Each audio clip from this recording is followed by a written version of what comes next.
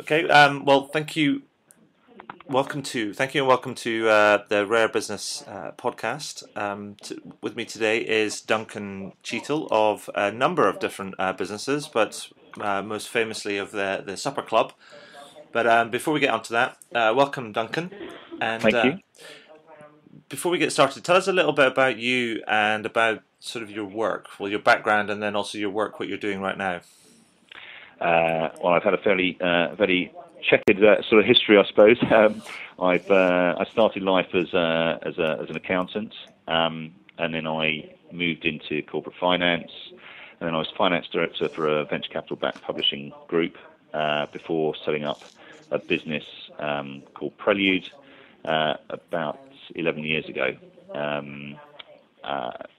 We've done our ambition, or the Prelude and the various projects that we do, including the Supper Club, are all geared around a mission, which is to make Britain the most enterprising nation in the world. So everything we do is focused around that sort of objective. Fantastic. And so, tell us about the Supper Club. I mean, who's that aimed at? The Supper Club is for founders and CEOs of fast-growing, innovative businesses across Britain. So typically beyond startups. So we say there's a minimum threshold of $1 million turnover, and the idea is we pull together.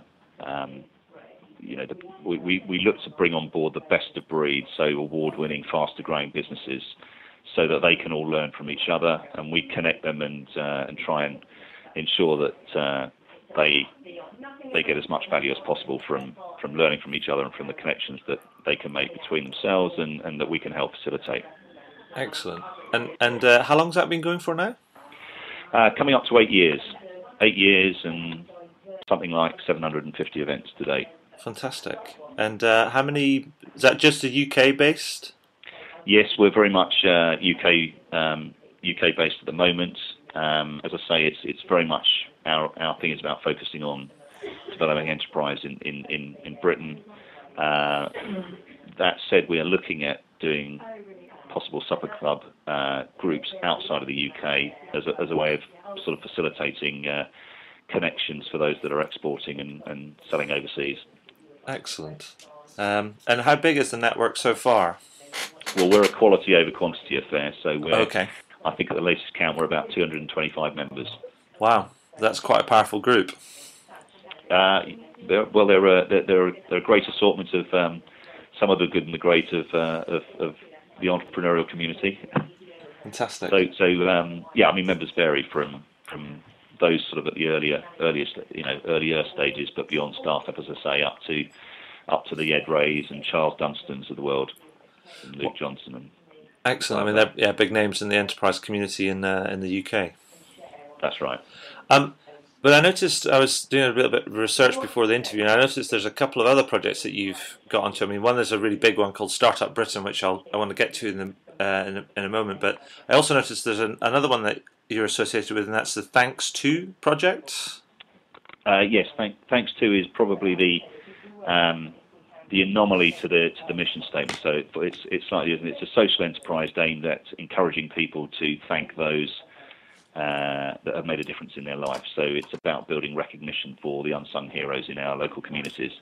So whether that's a teacher that really inspires you, and the key difference is it's not sort of thanking them for the A-level results you might have got. It's for the fact that they've inspired you to go out and do something, and you never went back and said thank you. So Thanks To is very much about encouraging that. What we have done is develop an enterprise training program off the back of it, something we call the Social Enterprise Challenge. So it's aimed at young people. They work as a group running a campaign, community-based program over 6 weeks, and the idea is to get as many people engaged in that campaign as possible. Wow. And that's something Coots has supported us the last couple of years. So we went nationwide this year, and we've had about... it sounds like it's a fantastic project. I mean, it is one of those things around sort of, that idea around, I think it was, have you heard of a guy called Gary Vaynerchuk? That sounds like a name I would remember. He's quite a big sort of blogger, and he's also an author and a bit of a wine connoisseur as well. Started his own wine TV channel Okay. in the States, but just recently wrote a book. I think it's called The Thank You Economy. It does ring a bell. So I think somebody else has mentioned that, but no, I don't know. And I think it's interesting. Well, you've got you've set up this website, thanks to, and there's almost a I don't know. Do you feel like there's a wave of or an opportunity, let's say, and also a wave where people are building sort of gratitude, as it were, and it's a good way to build better relationships with both your people, your stakeholders, your customers, those sort of things.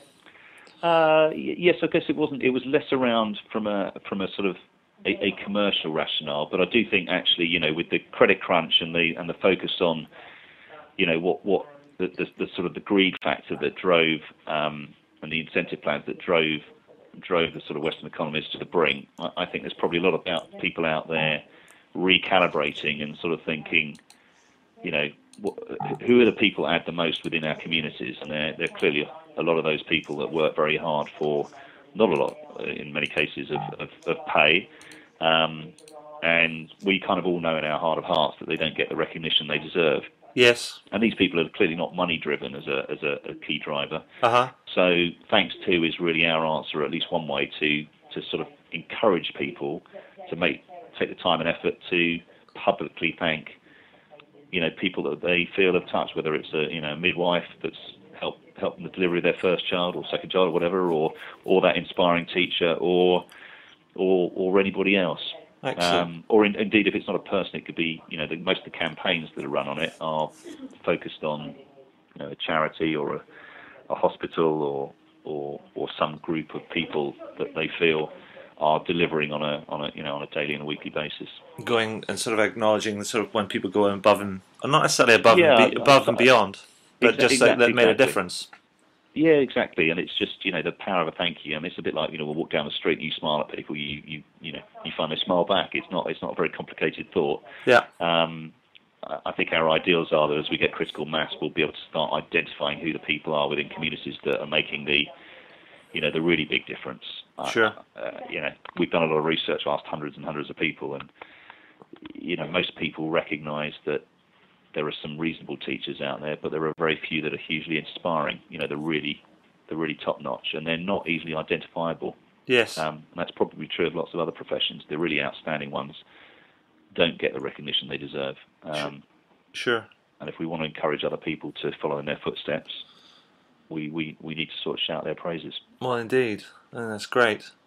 But then, more recently, it seems that you've, or at least more recently in the public eye, you've got involved in a new project called Startup Britain, or Startup. That's right. Startup, is it Startup Britain or Startup UK? Startup Britain. Startup Britain. And there's some big supporters and partners and sponsors of this this new project. Can you tell us a little bit about that, where it started from and what its aims are? Yes, a group of us got together some time ago, and we had some ideas about what we thought could be done to encourage enterprise, whether that's encouraging people to think and look at setting up a business as an alternative to a sort of corporate career, through to ways to promote growth in early stage businesses. And we met originally with Lord Young to bounce some ideas. Off the back of that, he introduced us to Steve Hilton, who you may know is sort of strategy advisor to David Cameron. Off the back of a meeting with him, he got very excited about the ideas. One of the ideas that we had in particular, which was a UK-based response to America's Startup America. Right. So we unashamedly sort of looked at what they did and went, well, that's kind of interesting. That's a great way of pulling together and making a campaign-based approach to encouraging enterprise. Let's emulate what they've done, but do it better. So we certainly got Steve Hilton's support initially, and then through that, David Cameron and the rest of the cabinets. So whilst we are not government funded, we do have the support of Downing Street and the cabinet. and that's why they sort of came out and forced to support at launch. Excellent. And the idea is to celebrate, inspire, and accelerate. Those are the kind of three words we use to describe what Startup Britain's about. So we're about not reinventing the wheel. So we had some criticism for not having loads of content on the site. Well, that was a very clear objective of ours, is not to put lots of content on the site, but to link to content that's well provided for elsewhere. So it's almost like becoming a meta site in a way.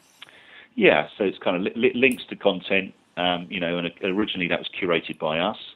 Yeah. And again, we got some flack for that, as well as sort of positive feedback. But the version 2 will move to a far more user-generated. So we will encourage people to put up their favourite links to content or online tools, and they'll be user-rated. So the best will stay at the top, and those that other people don't rate will disappear into obscurity.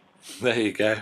But there's lots of other things planned. So, launch was what we could get delivered in a fairly short period of time that we thought had some value, and that all included the commitments and offers from a range of corporates and SMEs. Uh-huh. And we're looking at the moment, we're in discussions to extend those and get even better commitments.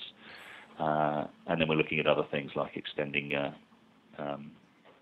support for other programs that are out there. So if people are running events, we're going to be able to showcase those hopefully in an efficient way. So there's lots of stuff in the pipeline. Excellent. And if people see that and read it and things and think, well, can they get involved? Can they lend a hand, or what's, or other than just sort of consuming the content and the links and things? Is there ways that they can get involved and spread the word, as it were, or even help develop the content? Yeah, absolutely. So, I mean, if they are, they can drop any one of us a line if there's something they have in mind. As I say, from once we have version 2 up and running, people will be able to look at it and say, well, I'm running an event or something I think is relevant, and load that up. The details of which will be made more clear. I'm not sort of heavily involved in the tech development side of things, so probably not the best person to answer questions on that. Mm-hmm. But if people are doing something and they want to highlight it, we'll do what we can to support it. And the problem is, of course, we're getting approached by lots of people saying, oh, I run something, or I've got a product that's great for growth businesses. And what we have to be careful is we can't come back and start promoting everybody's product or service or offering. Mm-hmm. What we can do is say, look, if you're doing something that's exciting and truly about supporting growth businesses, then we'll do what we can to put a sort of shine a spotlight on it. So, and with version 2, there'll be opportunities if people have got, I don't know, the biggest way is if somebody wants to sponsor or support existing programs out there, we're going to provide a marketplace to match pledges. So right. Particularly if bigger companies or those with budget want to support, they can say, well, we'd be really interested in supporting programs that help, I don't know, social enterprises or early stage businesses. Mm-hmm. We will try and match them to existing programs. So if people have got a program that they're looking for support, they can add that, and other people can add their sort of commitment or thoughts as to what support they might be provided, whether that's cash or in kind. And is all of this? Is this going to be? Is it all sort of free, or is it paid for? Or is it a mixture of the two? The site is, it's not a paid for site. So mm-hmm. we're at the moment we're talking to people, particularly some of the bigger players, about sponsorship. So we have some commitments. I'm not sure if I don't think we're in a position to say quite who they are at the moment publicly, sure. But we've had a fantastic response from a number of larger corporates who've come forward and said they want to support us with in-kind and with cash support. We're running it as a not-for-profit. We're not government-sponsored or supported financially in any way, so we're independent of government, supported mm-hmm. by them, but not run by them or influenced by them too heavily. And the idea is, yes, it's not-for-profit. We're not looking to. We're not certainly looking to charge or anything of the content on the sites. I don't know if programs that we'll run will ever be on a paid-for basis. I guess we wouldn't close the door on that if we felt that was right. But I know lots of the programs that have been inspired already by Startup Britain. So with my other hat on and the supper club, we asked our members if they wanted to pledge 1,000 hours. In the event, we had 1,500 hours Wow. of mentoring time. So that's certainly something we're delivering for free as a part of our kind of, inspired by Startup Britain, something we're just giving back, and our members are willing to give up their time. So we're matching those that apply through the site for mentoring support to mentors. Well, that's fantastic. And hopefully we'll inspire others to sort of step forward and say, well, here's something we're happy to deliver, because they want to, and not necessarily looking to make money from it. well, indeed. So given your experience, I mean, one with this project, and two with the supper club, and how you network with all these high growth companies and entrepreneurs, I mean, I think we must admit that things are still. I think there's an expression that says we're not out of the woods yet when it comes out of the. We think about coming out of sort of recession. I think we're technically out of recession right now, but I don't think we are out of the woods yet. No, that's true. Would you, based on your experience and the people that you know and the people that you deal with, particularly at the supper club and also on Startup Britain, what would you say would be the top three things if you're a sort of smaller business, whether you're just started up or you're growing? What would be the things that you would say to them that focus on these things? Because these are the big areas or the lessons that I've seen people learn from our networks. Gosh, I think it depends on where you're at in your business. But I mean, the age of thing. And the first thing I'd say is I think it's a fantastic time to start to scale a business. The worst time is to scale a business in the good times, because you are probably in a false sense of security, and that you can let costs kind of escalate because you maybe don't have too much pressure on price. You've got you're taking orders rather than having to go out and sell So a tough market like now is a great time to launch and a great time to grow, because you are going to be under real scrutiny and pressure with your cost base. So margins will be tighter than they would be otherwise. So if you've got a product or service and people are buying it, don't be put off by the macro picture where we've got almost no growth in the economy or very low growth. Sure. It's irrelevant. If you're a small business, it's all about, have I got something people want? And then making sure that the cash in exceeds the cash out. It's fairly basic stuff. So, yeah. Credit terms are being squeezed. So there's no point growing really fast if you can't fund that. If you're having to pay suppliers quicker than your customers are paying you, you've got to make sure you can fund that difference. Sure. So make sure you've talked to the bank or to whoever else about credit. It's very easy to get stumbled to bad debts. You think all your customers, they'll pay, but just don't be brutal about getting your money in. Don't let debtors slip. That expression, cash is king. It's very easy to get carried away with growing the top line and not be absolutely focused on getting cash in and making sure your cost base is as tight as it possibly can be. So I'd say it's a great time to grow, but obviously the cautionary note is just do everything to make sure you don't sort of end up with a bad debt. I mean that can wipe out one big customer sort of going under and a big debt, and that can really scupper an early stage business. So look at the risks that you're facing and really make sure that you've got those covered off. But as I say, I think now's a fantastic time to be growing. If you've got something people want, if you're a small business, you're fleet of foot, you're in a much stronger position to react quickly and be adaptable.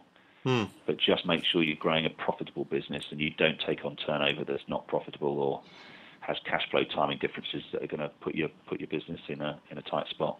Yes, and it seems to me that also that that's one of the things that I write about on the blog is about creating more sort of customer centric organizations. Is that something that you're seeing as a rising trend? We've seen lots of research where people have said, lots of CEOs and different companies have said, actually building better relationships with our customers is going to be the key to our future growth. I mean, is that because it's just getting harder to market ourselves? No, it's because it's getting easier. Okay. So can you explain what you mean by that?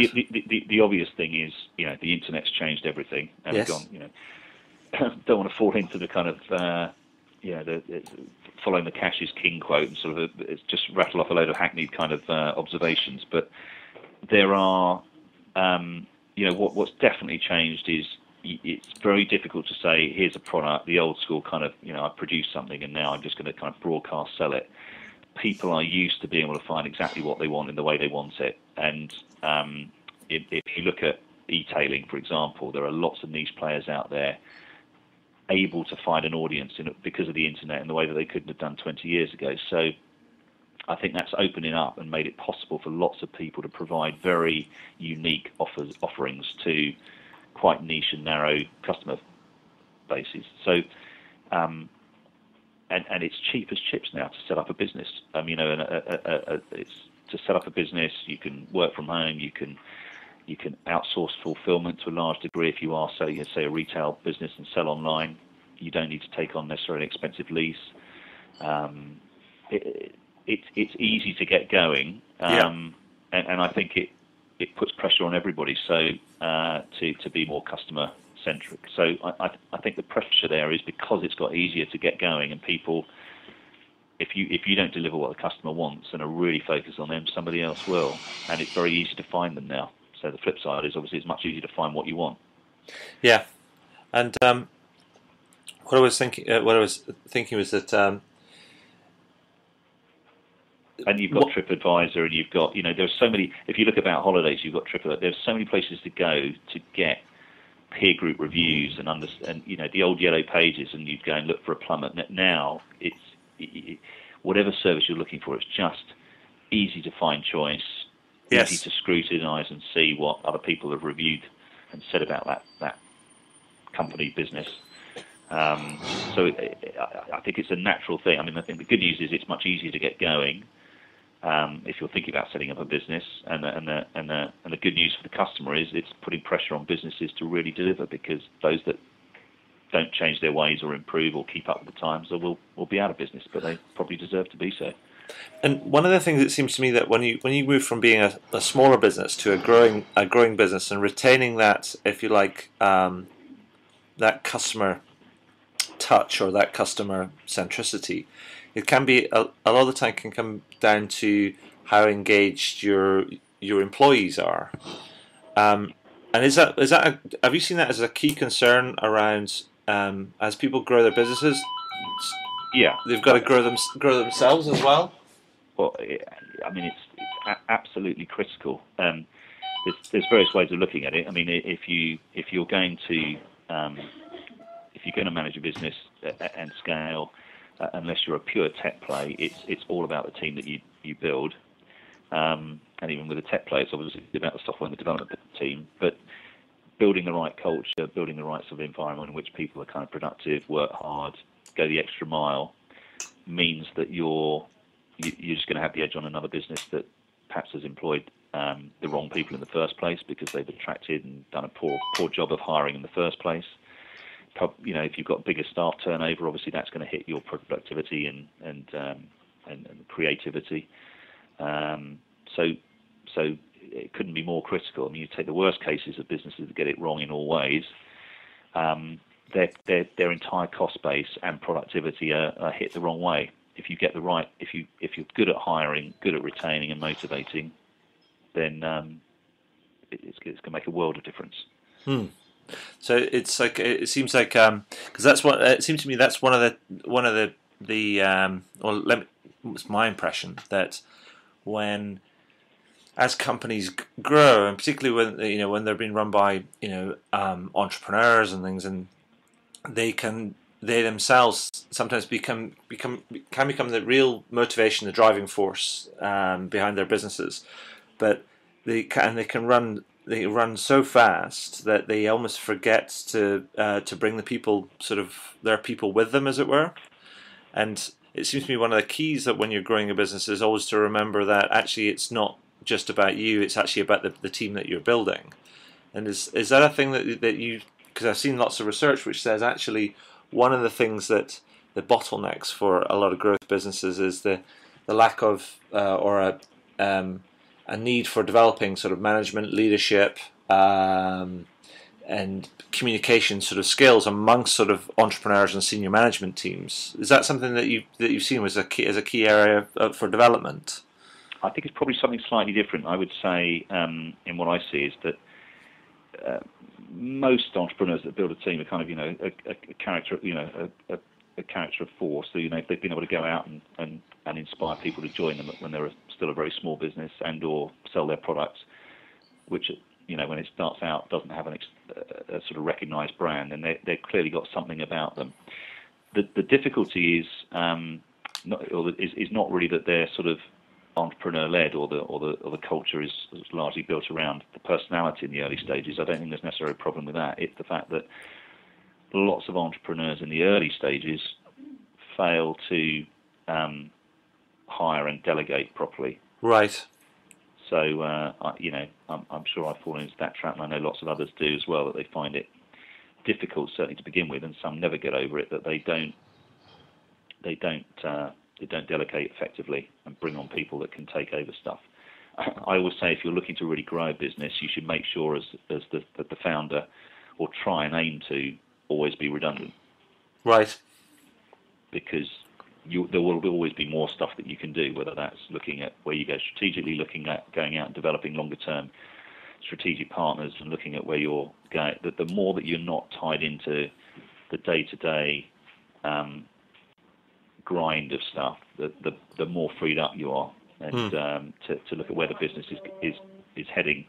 And so, as an ideal, you should be looking to make yourself redundant. Mm-hmm. That's what I'd always say if you're a growth business. Clearly not so if you're a lifestyle business, but if you're looking to scale, then the objective would always be to ensure there's enough margin in the business to bring in people that can manage. I mean, there's no point trying to ask people to do stuff who are, don't have enough experience. You're going to be on a hiding to nothing. Sure. So you need to make sure, if you're going to grow, that there's enough margin in your business to bring in managers and people that can effectively, that you can delegate to them. There's no point delegating to people that can't deliver. It's almost like hire people that are better than yourself. That old. Well, I think and I mean that's certainly something that people can fall into the trap of, hiring in their own image, but not as good, and then wondering. I mean, definitely, if you can hire people better than you, particularly in skills, or if you're very good at one thing. That's why two founders in a business often work well together if they have very, very different roles. If one's more sales, marketing, and outward facing, one's very good at operations and delivery. That can work very well. Sure. That makes a lot of sense. Duncan, I'm just conscious of time. I just wanted to just finish on a couple of things. I know that there's I know that Startup Britain is is almost curating a lot of stuff that's out there. And there is a lot of information, a lot of good sources sort of out there. What things do you read or what things do you do to sort of keep, if you like, in touch or keep on top of things? The resources that you like. Well, I have the very fortunate advantage of running a club full of some of the most successful entrepreneurs in the country. So I'll be honest, that's my I write. I might read the FT on Saturday. I might read the Sunday Times. I'll look at some blogs, but I probably don't. I mean, I spend an awful lot of my time in forums and dinners and discussions with some of the most successful entrepreneurs in the country. So, the lesson out of that, I would say, is if you're somebody looking to grow your business, get involved with the right kind of quality group so that you can learn from peers. Okay. I do that all the time, and by country mile, that's the most useful way for me to, because it's an iterative process. Yes. So you can ask a question, get a response, and develop and evolve it. The power of being around a group of people that you find inspiring and you respect and you're able to contribute back to is absolutely fantastic. So spend less time reading about it and actually go out and actually build relationships. Well, there's a time and place. I mean, I think there's lots of there's good material out there, and there's so many places to go and lots of useful things. But what you'll often find is if you're in a peer group of people, somebody there will go, "Oh, and I saw this amazing article," and so they act as your filter because there's so much stuff out there. And as you said before, Startup Britain is trying to sort of say, well, if we can get the input from lots of people to sort of deep links into particular articles rather than just to somebody's homepage, which doesn't really help us very much. You know, I would add to that and say that if you're looking and if you're serious about growing a business, find a peer group. Now, whether that's you just go out there and do it informally yourself or join a group online, but having an environment in which you can ask questions confidentially of a peer group that you respect, I think it's a really powerful way to learn, and that's, you know, I mean, that's exactly what the Supper Club's all about. Fantastic, thank you for that. And just final question, which I always like to end on, is there anything that you'd like to shamelessly plug? Yes. Go ahead. There's always a few. So anyone who's running an exciting growth business, we would love to hear from them if they're interested in either Supper Club. We also run a network for growth businesses, sort of at the 250,000, sort of 5 staff up, so just above micro. Okay. On LinkedIn, which is a discussion forum, and we're also looking, if people are looking to be mentored, then drop us a line. If they go to the Prelude Group site, preludegroup.co.uk, there's a thing there which is an online brief application saying if we take some details, then we try and match people up. So I guess that's my plug back. If somebody's looking for a mentor, they're running a growth business, then give us a shout and we'll see if we can help. Fantastic. Well, what I'll do is I'll make sure that at the when we put the podcast up, I will put all the requisite links in there. Fantastic. And to make sure that people can, it's easy for people to get in touch with you. That sounds great. Duncan, thank you for your time today and for sharing a few thoughts, and that's really interesting. And well, I'll let you know when everything goes live, and I look forward to getting a bit of response from on the podcast. Fantastic. Well, thanks very much indeed, Adrian. It's been a pleasure. Thank you. Cheers.